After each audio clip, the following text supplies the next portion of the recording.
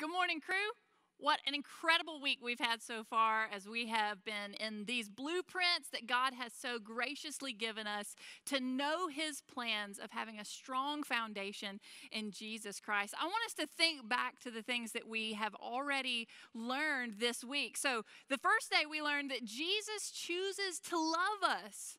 Jesus, God, chooses to love us, and there's nothing that we can do to earn it, and that's such an amazing gift. The second day, we talked about that Jesus loves us with that kind of love, regardless of our sin. Even though we are sinners and we deserve death, the Bible says, He chooses to love us so much so that yesterday we talked about that He chose to die for us. And in His death, He provided the payment for forgiveness so that we could be in right relationship with God. What an amazing, amazing gift that He has given us from our Heavenly Father by His obedience to die on the cross. And so I'm so excited to share with you today that not only does He give us this, but He also gives us a foundation of promise that we can count on what Jesus says and what God says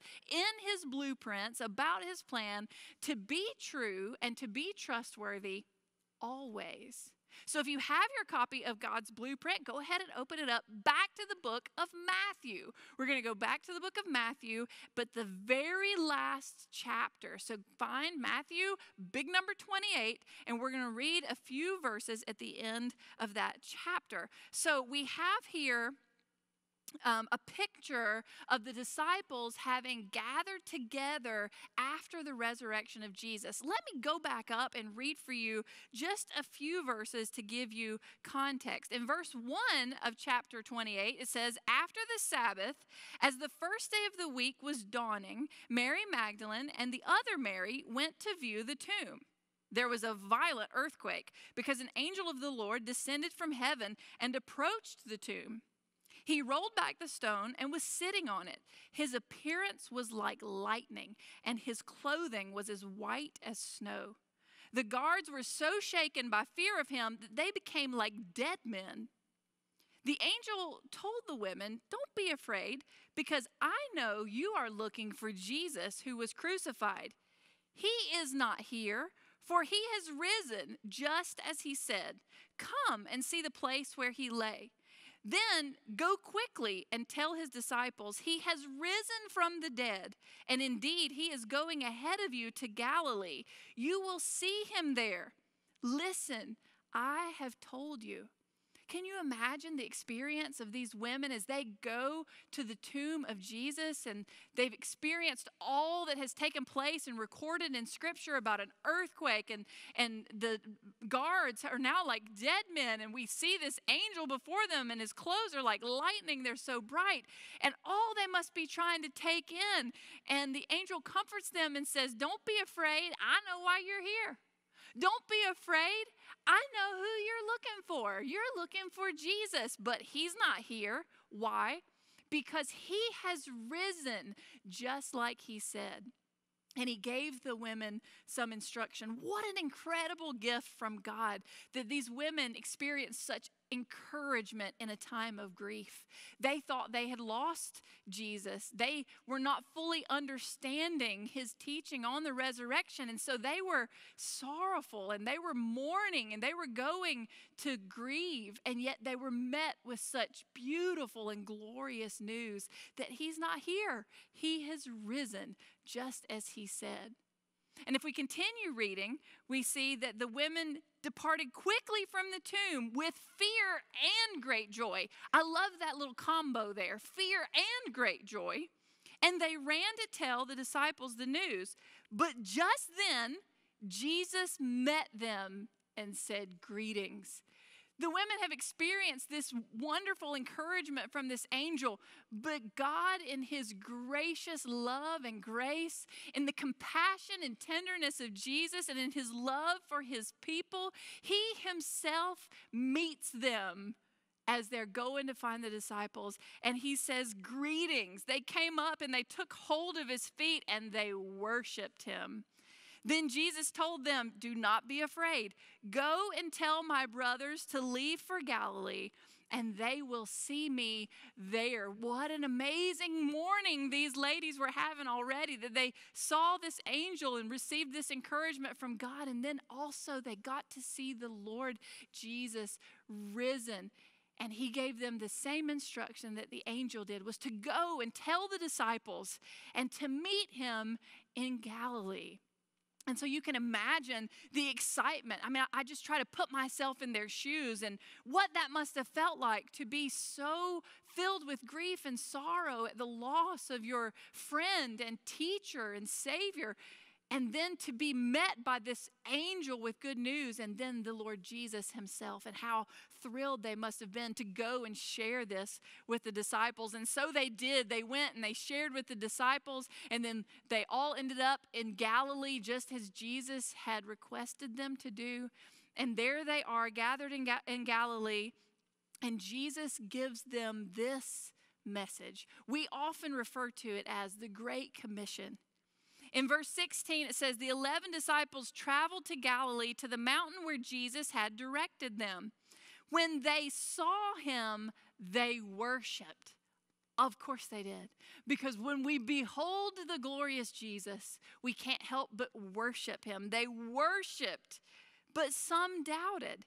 And Jesus came near and said to them, "All authority has been given to me in heaven and on earth. Go, therefore, and make disciples of all nations, baptizing them in the name of the Father and of the Son and of the Holy Spirit, teaching them to observe everything I've commanded you. And remember, I am with you always, even to the end of the age." Here, Jesus gathers the disciples and he gives them their orders. He gives them their instructions for how to continue building the kingdom of God.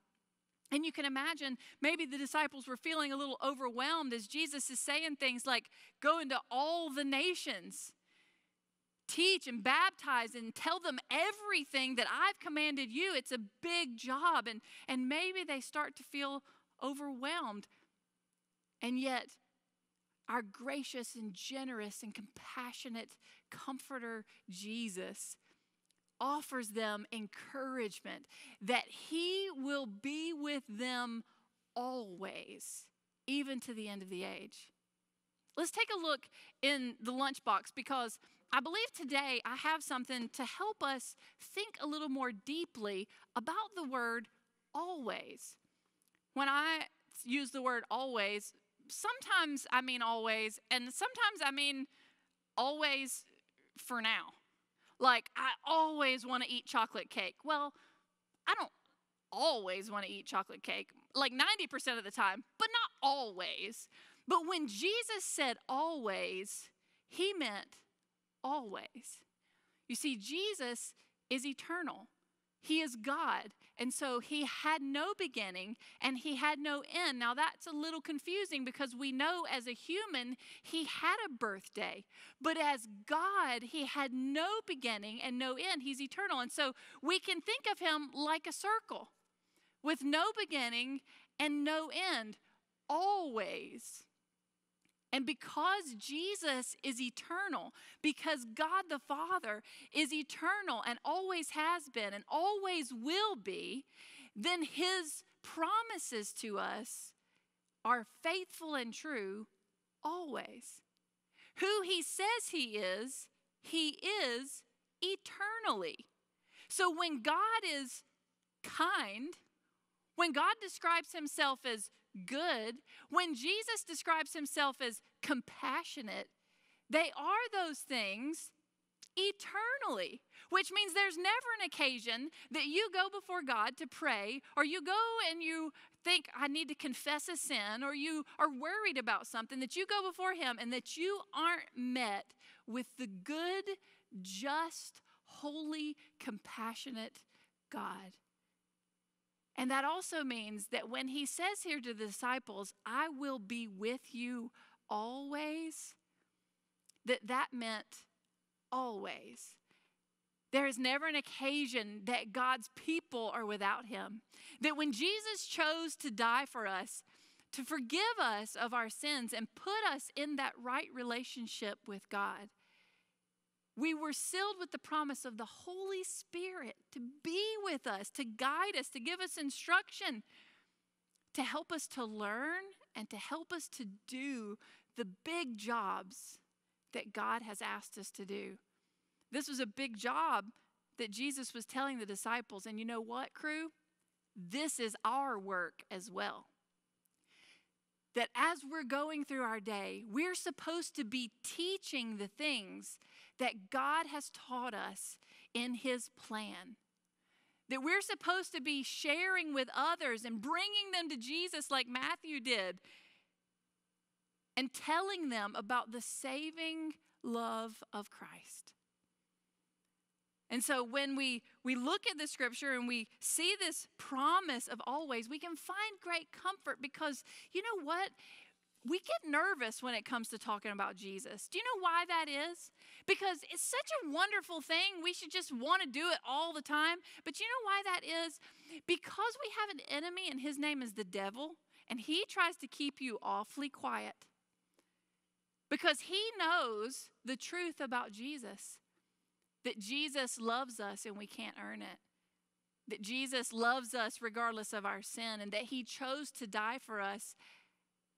And that he chooses to love us and give us a foundation of promise that means he will always love us. That even if we sin, even if we displease him, even if we make a bad choice, he loves us always. And the devil knows that, so he tries to get you to be discouraged and distracted and worried about other things, instead of thinking about the fact that you have been so eternally loved and forgiven. Crew, we have a big job to do. It's to go into the world and to tell other people about Jesus, but we can't do that if we don't know Jesus ourselves. That we have to be forgiven of our sins and trust our life to him.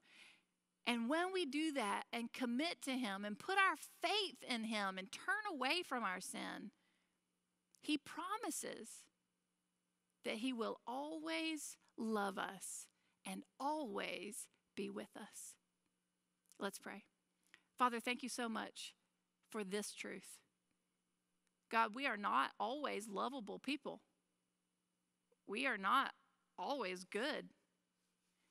And yet you sent your son to die for us so that we could know you and we could love you back. God, help us to know you and to know that you know us and that you love us always and you will give us everything that we need in order to obey you and to do the work that you have made us to do.